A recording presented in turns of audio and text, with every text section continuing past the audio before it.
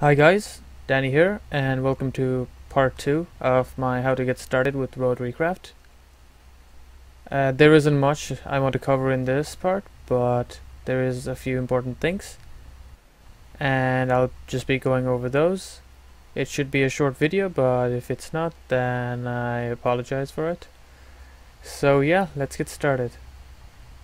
Well, first of all, as you can see here, I've upgraded my power generation station, which I've decided to call this room. Instead of just using my gasoline engine, I also decided to get the performance engine. And like I said, I had a lot of redstone, so as you can see there, with the additives bar, I have quite a bit of it. And I still have a lot of redstone left. Where is it? There you go. So, let me just add some more into that. And it produces a lot of power, so it's been quite handy. I used that to recharge this, and as you can see, I have just over 1 gigawatt, gigajoules. It will be gigawatts worth of power. I spent around 100 already using the extractor on 13 iron ores, and what I got from that is 84 steel ingots. So yeah, 13 ores to 84 ingots, it's crazy. Like I said in my last part, you run it through the machine using the individual parts, and then when you put it inside of the blast furnace, you get even more, because the blast furnace has a chance of giving you extra steel. So yeah, I got a lot of extra ones. From 13 to 84, instead of just being doubled if I'd used my, smeltery, okay, I remember it this time. Instead of getting just 26, I got 84. So yeah, cannot stress it enough, always use the extractor. And like I said, I upgraded it, so I also got myself another industrial coil. And with this, I decided to use an AC electric engine. I'd already made an AC electric engine last part, but like I said, I couldn't use it because it wasn't working for me. But I made it work, and yeah, I'm getting a lot of free power. I say free because I didn't have to use any fuel inside of it. However, I did have to use this shaft core, which I magnetized using my magnetizing unit. It was quite cheap actually to get the 80 microteslas. I just spent around 60 megawatts, and with that 60 megawatts I've been getting just over 600 megawatts, megawatts, it'll be megawatts when I actually use the energy. So yeah, it's paid off quite well. Eventually the shaft core will demagnetize, but as you can see, it's still 80 microteslas, which was what it was initially, so it's still going strong. And yeah, so I used the performance engine to charge up this industrial coil, and there's a lot of power inside that. My boring machine downstairs is going strong. And what else did I change? Oh yeah, I also added some more sugar canes, just so I can make more ethanol faster. And it's paid off with the 1 gigajoules of energy, cause the performance engine also uses the ethanol and the additives and produces around, 3 times? 4 times? 4 times 262 compared to around 60 something, if I'm right. Yeah, 3 times as much power with just some redstone, which I have loads of, so I can waste it if I want to. So yeah, it's quite handy. And with the AC electric engine, I just use a redstone clock and the magnetized shaft core inside of it, and I've already produced so much power. What I want to do in this part is make a machine that would be quite important, but for just Rotarycraft's sake, which like I said is the only industrial mod I'm using right now, I think I'm gonna make the machine. And the machine is a woodcutter. Very important. Let's see if I have some stuff. Base panel, okay, that's useful. Steel gear, also useful. And as you can see, I still have my wine springs that I made from last part. And now let's see. I need 3 base panels and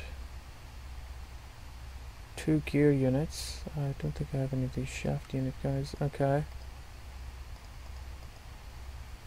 And next make this. And I need 2 saws. Ugh, everything is so expensive. I think that should be it. And click there. Just need 2 saws. I can keep that extra gear. And yeah, I think that's it. So now I just go to my work table, go to my recipe. Let's see. 1 there, 2 there, steel there, steel there, gear unit there, saw there, saw there, and voila, got myself a woodcutter. Now the deal with the woodcutter is, let me just put this down. Ugh, I can't open the thing from there. Okay, let me just find it here. The deal with the woodcutter basically is you can use it to automatically, well, it automatically replants for you if you just give it enough power.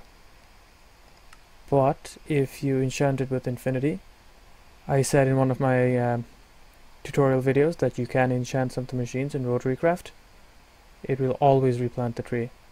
If not, then it'll replant the tree if, you know, the tree drops sapling. So yeah, let me just pick this up. And I'll just go outside. But first, let me sleep for a second. So yeah, there isn't much to cover. I'm just going to be covering the saw. The woodcutter, I mean, sorry. And something else. What is there something else? I have forgotten right now. But I'll remember eventually. And for this, you could use something like the fertilizer, which is another machine. But since I don't have that, I'm gonna have to do this manually.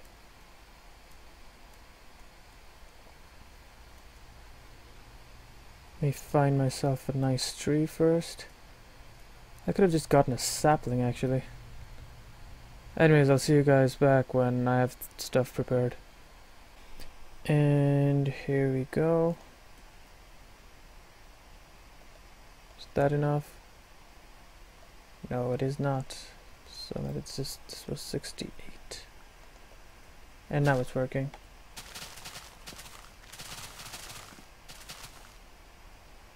Now let's see how much it's drawing. I had to change out the industrial coil because yeah, I lost the other one.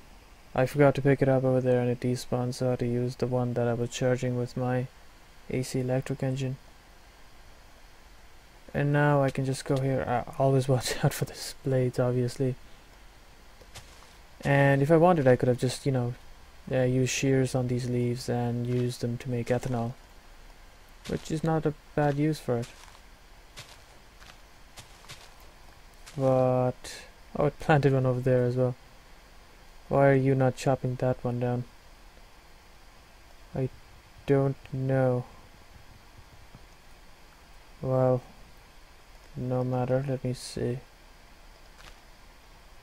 So yeah, the unfortunate thing is you need to manually pick up the wood. But why is this not working?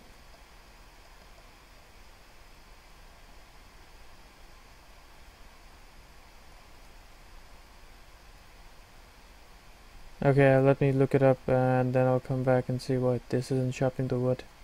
Anyways, let's try out with a different tree. I'll see what the problem was with that tree. I'll ask Rika and then I'll put it on the video itself. So when I turn this on, like so, the wood will be chopped down.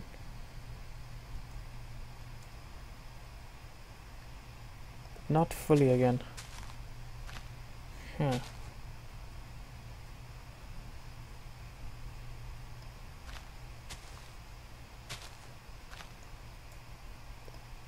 Well, regardless, like I said, I'll ask Rika what the problem was here, and I'll get back to you guys. But just like this, and if I see there, it's not using much power at all. So if you use this with the fertilizer, and with that you also use the vacuum, which I'll show you guys if I can find it. There we go, the vacuum. You just put the vacuum down, supply it with a tiny bit of power. It's the same amount of power that the woodcutter was using. And then any piece of wood or sawdust that the blades cut down would be sucked inside of the vacuum. Or you could also use the item refresher, same amount of power, and it'll keep all the items from despawning, so you could just go back and take the items like that. And yeah, so that's number one, what I wanted to cover, getting wood. And number two, I'll cover next. Next, I'm going to cover another very important part of, surviving with Rotarycraft. The first being power generation, second being automated mining, third being getting wood, and the fourth, farming. Whether you're trying to get more canola plant or wheat for bread or things like that, I'm just going to show you how to set up a basic farm with, Rotarycraft. What I have here in my hand, where is my lever? Oh, there it is. It's just a normal fan. I showed you guys the fan in one of my instructional videos, but I never actually got to show the most important function of a fan, which is harvesting plants. So I turn that on. Let's see if this is working. And it is. Okay.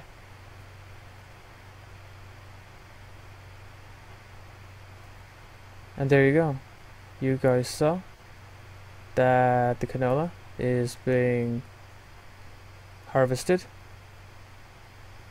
And you can see the seeds there. So let me just pick up the seeds. Like so. Hope I didn't miss any. And there you go. That's pretty much it. Automated farming with Rotarycraft. Now the fan uses a very small amount of power, which is 1024, and it harvested, what was it,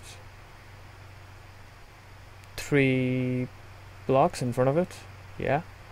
So all you need is a couple of fans and a wide area of farming land and some way to pick up the items dropped at the end or at the sides, using the vacuum, which is always a handy thing. The vacuum has a very wide range, so you could use it for a pretty wide area of farmland.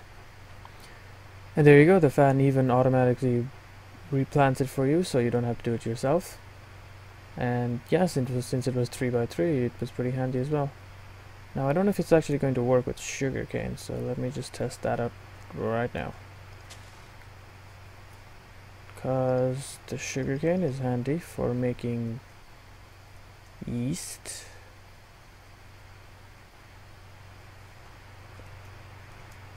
It's doing such an awesome job at this. Let's see. I'll just unplant that one. Oh god, I have to get this ready first. Okay. Come on. Okay, there you go.